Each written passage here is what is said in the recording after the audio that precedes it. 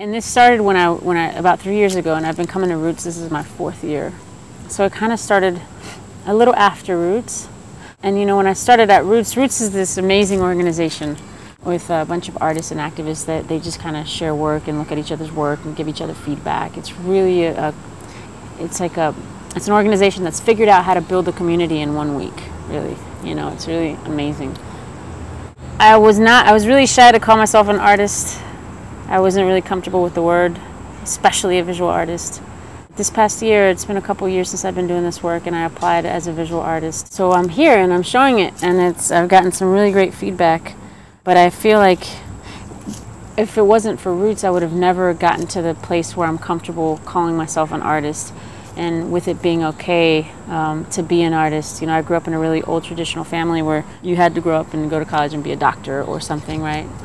Anything aside from that, like music or whatever, if it makes you happy, it's great, but it's just a hobby. Don't ever think like that's going to give you a, you know, it's a very old-fashioned, old-school kind of way of thinking. You do something with it. It's like wonderful. So most of the stuff is found or given, but most of the stuff is found.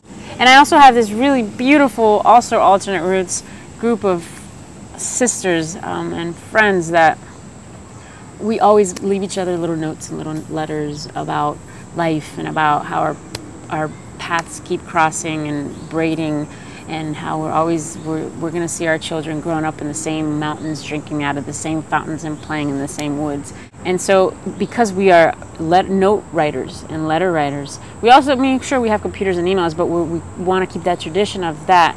I have this continuous amount of paper letters to work with, and they're real, right? I'm really connected to them because they're either to me or it was to like the whole house. Thanks for letting us crash, and like they go into that memory box. So it's really beautiful. It's also a part of that community that keeps it going.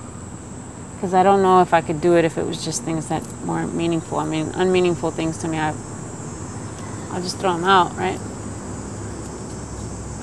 Yeah. Roots. One little thing about Roots too, because of Roots, I was able to meet NALAC, which is the National Association of Latino Arts and Culture, and this year Roots is partnering up with them, and I'm a member of both organizations.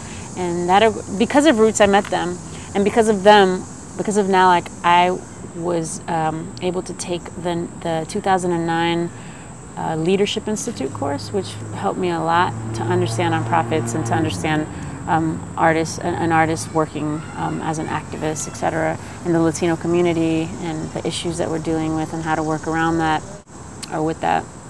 And they also invited me to apply to go to their first Advocacy Leadership Institute, and they took me to the White House. I was inside the White House, went to a couple of meetings and conversations with people inside the White House. I met my congressman and his assistant. His assistant actually went to New Orleans and called my cell phone.